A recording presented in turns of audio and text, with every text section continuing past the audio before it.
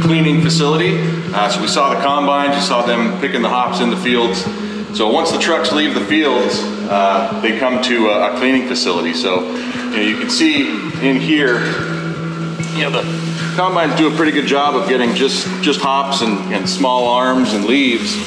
So now we need to separate out the clean cone hops from the rest that's in here. What River is really about is high throughput, and so that's why we've got these 3 massive bays where the trucks can back in, they can drop their hops, and they can get out and go back to the field so they can pick up more hops from the combine. So this really allows that combine to continue to be rolling throughout the day and delivering hops into the cleaning facility. So once the hops come in here, they kind of get fluffed up, for lack of a better term, here in this device, and they move through to the cleaning facility. So it's a pretty massive facility, as you can see. It's based on a traditional down-hour cleaning system with some Hopsteiner innovations and modifications put in place. So when the hops come in from the truck, they're all going to get fed onto this grizzly belt. That's going to be moving at pretty high speeds, but it allows hops that are already picked and cleaned to drop through and go up into the system to get de-leafed and move through the system without getting beat up by additional picking. Anything that's still left on an arm or even a small vine is going to run through here and get re-picked again. You can see the teeth down there. Those are what are doing the picking. So those hops will flow through. They come through. They hit these retarder arms, which are kind of hard to see, but basically anything that's still connected to a vine or an arm is going to get re-picked and sent up on the other side of this cleaning facility.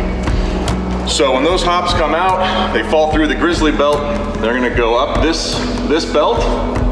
They're going to come over, and these are going to basically allocate those hops to these 3 bays from this side. All right, they're going to drop through here. The down-hour system is based, the cleaning system is based on a couple of things: gravity and air. So this is one of the gravity sections. So the hops are going to fall through. There's another smaller grizzly belt here on this trammel, and the hops will fall through.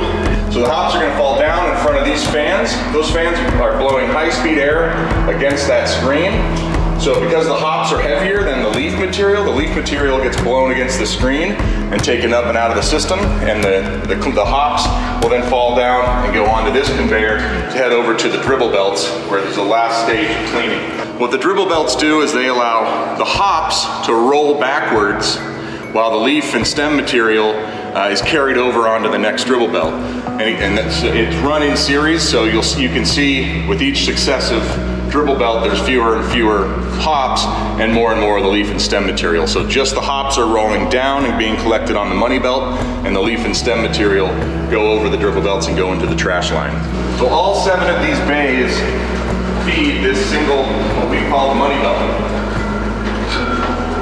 You can see there, those are the cleaned hops going out, and they're headed over to the kiln where they're going to get dried to the proper moisture level and put in bales and head up to the warehouses up in Yakima for cold storage until they're ready for pelletization or processing.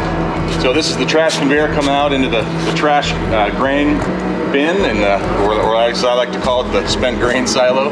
Most brewers can associate with that. And we have multiple semis per day coming through, taking out this trash and bringing it to a composter for application across the valley. So we're trying to keep sustainability in mind with everything that we do.